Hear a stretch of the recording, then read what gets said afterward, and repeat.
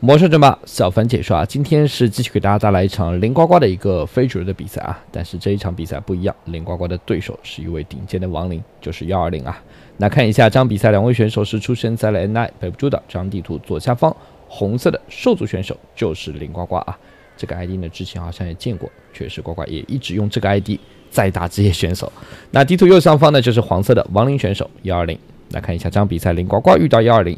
我记得之前两位选手有相遇过啊，当时好像是120抱了很多的狂狗去打林呱呱的基地啊，结果呢，林呱生了个尖刺障碍啊，小狗全部被弹死了。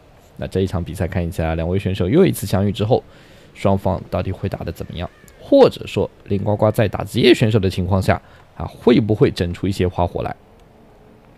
那确实，好多兄弟最近也一直在说小凡啊，为什么林呱呱不打职业选手啊？老是打的选手的实力有点弱。其实并不是啊，因为林呱呱本来就是一位顶尖选手，所以他遇到的选手除了这些顶尖职业选手之外，其他选手要跟林呱打的话，确实是挺难的啊。主要是这个道理。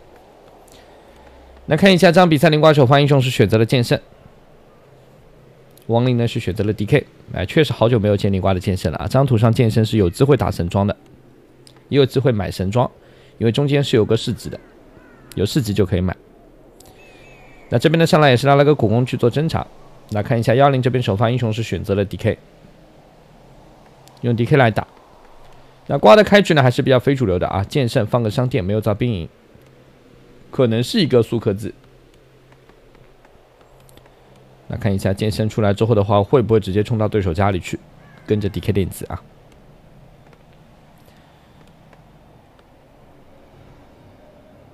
那这边的话，看一下120的开局呢，也是不练小狗，先练子应该是剑圣的出门了，回城一脉，加速卷轴药膏小清醒出去了。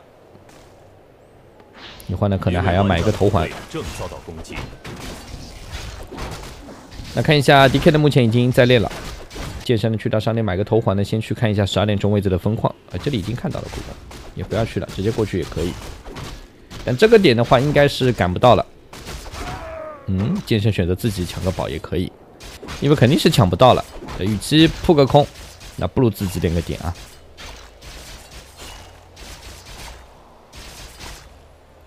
那看一下这边呢，打了个水晶球，还不错。这剑圣被堵在里面了，踩一个几分步，涂个药膏再出去。应该是先涂药膏再踩几分步，而且速度要快啊。野怪还没打下来的时候要涂好药膏，否则药膏要被打断。那现在的呱呱就是踩住这个野怪这个点，这样子一会儿抢这个怪还能点一个宝。来一刀正好，宝物也拿了，打了一个优越之戒。剑圣呢再踩一下几分步走人。那这边120的骷髅呢也是在追这个苦工，一会儿呢要侦查一下。剑圣呢继续在这里抢怪，这样子剑圣的经验值已经是跟 DK 一样了。都是128点。那这里呢，药膏再涂一下，小清醒再吃一下，就是跟在了这边120的后面。那这样子又踩一下几分步，这里呢对120来说也不怎么好练，没有粉。这小怪呢不用抢，一级怪不抢，抢个2级怪也可以。一刀，哎呀，这把药膏还没打断，一发 C 先打断这个药膏。那看一下林呱，这是2本呢已经升了一大半，120呢也是升了一半的科技了。剑圣呢继续跟着，这样子让 DK 很难受 ，DK 练不了级啊，2级都还没到，再去买一组药膏，买一把粉。那这时候呢，准备要练这个544的大点了。那有粉在，剑圣的话就没那么容易去抢怪了。这边呢还是要补刀，没补到 DK 当2级 ，DK 呢有 C 就给，撒一把粉，防止剑圣来抢这个蓝胖子。但剑圣有可能强行抢，因为身上还有一把几分步，这一波没抢到 ，DK 拿了个大无敌，身上有 C 呢再给。小狗肯定是不能死。那现在剑圣要小心了啊，身上只有一把疾风不能用来跑路还可以，再想进去抢的话就容易被围了。那这样 DK 到2级，剑圣的还没到，快点走算了。剑圣的身上还有药膏，再涂一涂。那这时候呢，看一下林呱2本升完了啊，果然是在升级一个尖刺障碍，放下2个兽蓝，然后2发英雄呢来个小歪。120这边的话，看一下科技呢还在升，林呱呢用水晶球照了一下120家里的情况，剑圣呢去商店又买了一个头环，双头环的剑圣了。那120看一下2本升完之后直接3本二发英雄时来了个巫妖。剑圣这边呢来到了市集买了一双敏捷便鞋。这一盘呢灵瓜很明确要把剑圣的装备啊稍微提升一下，虽然只有1级剑圣，但一旦装备起来之后，其实剑圣还是挺能打的。剑圣这个英雄就是要靠装备的啊，特别到后期，你装备越好，他的跳劈那就越高越强。那灵瓜这边呢，目前也再升3本。呱呱这一盘的话，科技升的非常快啊。120的骷髅呢，还是要来看一眼的。来看一下120呢，也是2本升完之后放屠宰场，天鬼呢也在补。灵瓜呢继续在做侦查，就是要看好120的一些战术。剑圣跟小万呢往12点钟位置方向去了，抓得到对手练级最好，抓不到呢就自己练一个点。那这边呢，直接把这个疯狂的蓝胖子给抢掉。这时候呢，120的 DK 和巫妖也来了，这野怪小心了。哎呦，巫妖拿了装备的话 ，DK 也捡到了，是一个闪避护符。那这样子对灵瓜来讲，本来以为能偷个点，结果呢没偷到。昨天晚上我突然之间我想起来了，做了个梦。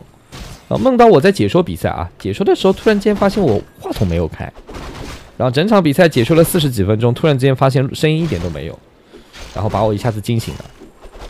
一想40多分钟重新录一遍，那是多痛苦的一件事情啊！也不知道为啥。那这边的话，剑圣抢掉了4级的这个怪之后呢，打了一个加血棒，这个呢练级的时候也可以用一下。那这时候120的话打得非常有压迫性啊，直接就抓过来了。你在哪练我就抓到哪。灵瓜呢也是抓紧时间，把宝物先抢一下。这边又打了个幻象权杖。双方的3本呢都是马上就要升完了。来看一下3本之后双方的一个战术打法。这边呢灵瓜是补了2只科多啊，出科多。这边呢又打了一双敏捷便携。剑圣装备可以了啊，已经是36点敏捷了。才2级剑圣，那这时候呢，双方开始各自练级了。灵瓜瓜这什么战术啊？科多战鼓伤害强化也在升，3番英雄牛头人酋长。科多流吗？这不会吧？用科多流去压制一下120的小狗蜘蛛之类的。120呢，目前在升级毁灭。这边有加血棒的话，整个练级还是挺快的。那练完这个点是打了个野兽卷轴，哇，这野兽卷轴一会儿配合上这科多的光环，这剑圣的输出会很高啊，但有毁灭的话也会被吸掉。这时候120呢也是马上在练右下角的地精实验室了，又打了个回2戒指。灵瓜的胆子更大啊，直接练左上角的这一个8级猛犸人了，练个大点。那这样速度练掉这个点，用加血棒呢还能回点血。科多呢直接把这个野怪给吞了，确实能吞啊，反正留着慢慢打，不如吞下去慢慢消化。剑圣呢有点扛不住啊，稍微走个位，有加血棒在呢，问题也不大。这样看一下这边装备灵巧头巾可以啊，这装备啊，剑圣已经达到了77攻了，哇，这剑圣升的好快啊！120的天鬼呢已经发现了剑圣，但好像没用，79攻的剑圣。44点的敏捷啊！我这剑圣是真的有点凶了。一位玩家的部队正遭到。那这一波对120来说，现在就要注意自己的英雄不要被秒。120的3番英雄选择个炼金，升了个酸液炸弹。这一盘120是不是在防灵呱呱的飞龙啊？但是问题是灵呱呱没有出飞龙啊，出的是科多，还吞了一条小狗了，你看。那这个战术现在对于120来讲，估计一下子也有点懵了。这天鬼也出了，炼金也来了，结果遇到一波科多。哇，灵呱呱是用这个战术来打，有点想法。那这时候呢，双方都往6点钟位置的方向去了。剑圣一脚疾风步，没有抢到这个怪啊，可以打了个蓝牌，但这边的巫妖小心了，哎呦小心啊！一脚地板，巫妖直接化了一道1260的跳皮。那这样小弯的极限回城14点血，走之前还杀了一条狗。哇，那这样子这一波灵瓜赚到了。那小弯的回点血，这科多不怕酸液炸弹啊，科多还是比较皮比较厚的。那剑圣呢买个明基地，准备去左上角开矿了。那现在120的话转什么部队啊？打科多用空中单位也可以，因为用地面单位还是要被吞，也出不了地面单位。但现在也不能确定林呱呱确定就是科多打到底啊，有可能就2、3只科多先打一打正面，一会儿再给你转部队。所以现在对120来说呢，一定要做好侦查。剑圣这边呢是买了个无敌，67攻的剑圣了。那这波呢看一下120是主动压到了林呱呱的主基地。主攻钻地洞，这边的话正面剑圣疾风步再上去，小心了！哇，买了电球啊！这剑圣81攻了，那这一波别说 DK 了啊，谁都扛不住啊！真的要小心，要输一下炼金。哎呀，这炼金毁灭吸一下，快点跑！那地面的小狗就麻烦了，牛头打2击，身上的也有无敌，不怕被秒。小歪加口血往后撤，巫妖没有 Nova， 3级 DK 要注意了，也没有回城啊。剑圣呢这时候可以打巫妖了，哎，这个巫妖小心走位啊！小歪呢吃小清醒有蓝屏的，小心来个妖术，车子继续打掉。120现在的战损太大了，你看战损这么多了，1000多了，又顶个无敌，哇，大无敌都用了。那这边小歪呢现在有妖术的啊，这个炼金啊 DK 啊快点走 ，DK 发 C 呢是给到了这边的巫妖，一刀呢又一只天鬼没了。剑圣呢注意走位，身上呢没有保命道具。小歪吃个蓝屏，加口血继续上，哇，这一波感觉120亏大了，1335的损耗战损啊。而灵瓜呢是只有290，现在关键是左上角灵瓜又有分矿，120的12点钟位置的分矿呢也是已经开好了，但正面现在打不了啊，这剑圣太强了，就是直接往前冲。小歪注意加血，死不掉，又打掉一辆车。牛头呢现在没有地板，所以这个炼金呢还比较安全，但是也要注意啊。剑圣呢现在见谁砍谁，出一刀跳劈，英雄就麻烦了。DK 发 C， 剑圣顶个无敌。那这边呢继续打天鬼。灵瓜的整个操作也是非常的极限，科多呢又吞了一只小狗，那这样子剑圣还在追这个炼金，就差一刀，哎，一刀没了，哎呀！那这边的牛头有地板了吧？牛头有地板了，一脚地板一踩，踩住巫妖 ，DK 发 C， 牛头死了，巫妖到3。那这边的小歪没有要术，这样子杀不了，这波撤了。那这波呢双方的战损打的差不多啊，都是600多。剑圣呢踩个疾风步，吐个药膏。这只科多呢肚子里有条小狗，有2只科多都有肚子里。这边呢直接是买活了牛头，打不了。那这样科多可能要死。小歪呢去到了市集，买了个大蓝瓶，买了个偷蓝棒。但这只科多加上血没加上，小狗救出来，但是巫妖小心了。小歪现在身上有蓝啊，小心妖术。剑圣疾风步再一踩，妖术一给，毁灭再吸。牛头呢可惜没有地板，但是这个巫妖被打个净化 ，DK 给一发 C， 牛头堵位。现在呢没有 C 没有 Nova， 这牛头也不怕。哎呀，剑圣继续砍，一刀跳劈，还差一下，巫妖又倒了。那这样剑圣到4了。哎呀，那这个巫妖一死，炼金一倒，现在只剩一个 DK 了。那灵瓜目前是50人口的科多，继续要去市集买装备吗？没有去。剑圣呢去到12点钟位置，发现了120的分矿了。哎呀，那完了，这几个士僧肯定都没了啊。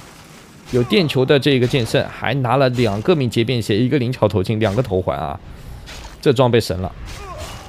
这装备的话打不动，72攻的剑圣没有科多光环，43点的敏捷，打完士僧潇洒走人。右下方呢看一下灵瓜呢准备再练个大点啊，科多呢可以继续吞一下这边的野怪，没有宝物的野怪可以吞，8级猛犸人吞不了啊，5级以上的野怪是不能吞的，否则就这个科多就逆天了。那这边呢又打了个勇气勋章，小歪拿也可以，加力量加智力，牛头小歪都可以拿，再来一本力量书，牛头吃一下。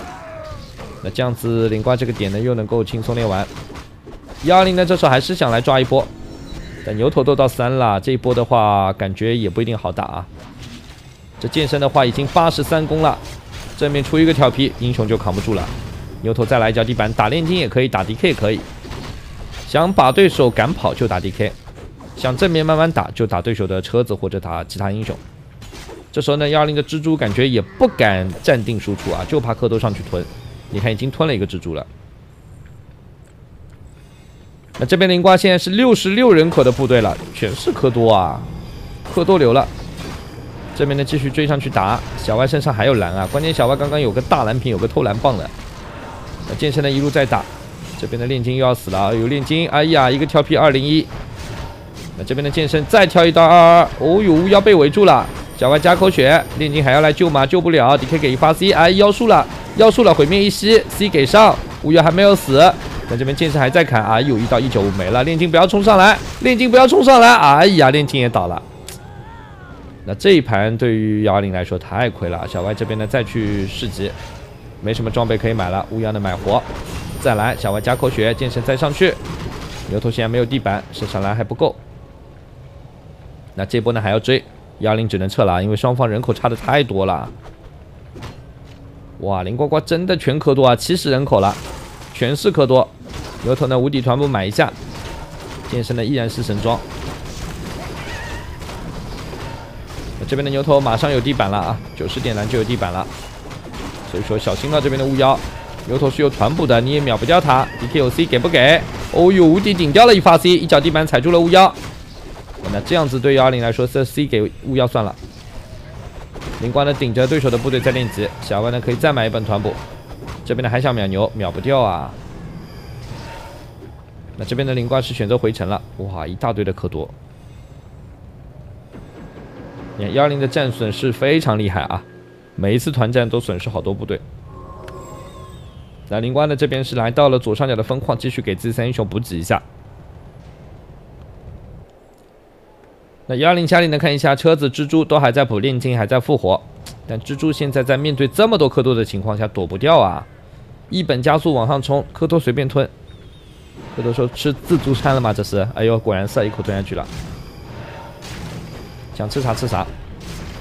剑圣的一个人扛前面，哎呦小心啊 ！DK 这边又被妖术，牛头一脚地板，3级 DK 一刀222，哇，这个 DK 不能上了，只能撤。但这一波一撤又打出一个进化，哎呀，这进化走不掉，牛头再来一脚地板，2级炼金，套个冰甲，再给妖术，毁灭再吸，一刀228，哎呀，炼金又倒了。现在这个剑圣的输出太猛了，83攻啊，43点敏捷，哎呦，巫妖也不行啊，一刀219，巫妖也扛不住，再打个进化，一刀1213。克多顶加速上去，准备又吞一个蜘蛛，哎呀，部队没了呀！那将牛头过来，这边120也是打出GG，我们攻下林呱呱，用了17分33秒钟的时间，最终是战胜了120，获得这场比赛的胜利，也是感谢兄弟们收看，再见。